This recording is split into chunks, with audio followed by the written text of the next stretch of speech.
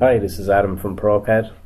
So I'm just going to show off the pack and go functionality within Autodesk Vault. So we have here a completed assembly, items associated, everything is mastered or released, and we want to do a pack and go so we can send the entire assembly with all associated files and parts, etc. to maybe a client or maybe to a customer.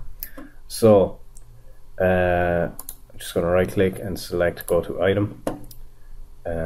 So here's the item, and if I just open this up, we have the assembly itself, bill of materials. You can see a couple of parts are associated with this which also have items.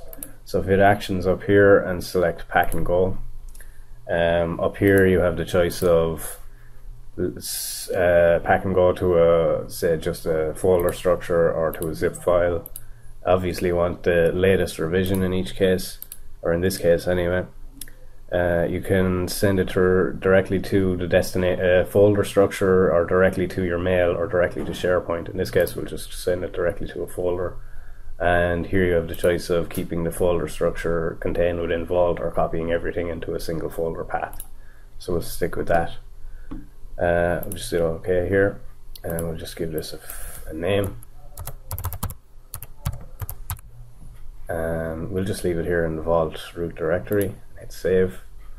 I close that and right click over here and just select go to working folder. I'll just go back one. So this here is the zip file we just created. It takes a copy of the project. It takes a copy of the folder structure in its entirety. Here's our assembly associated files, and along with it came each of the parts and their associated files, as you can see.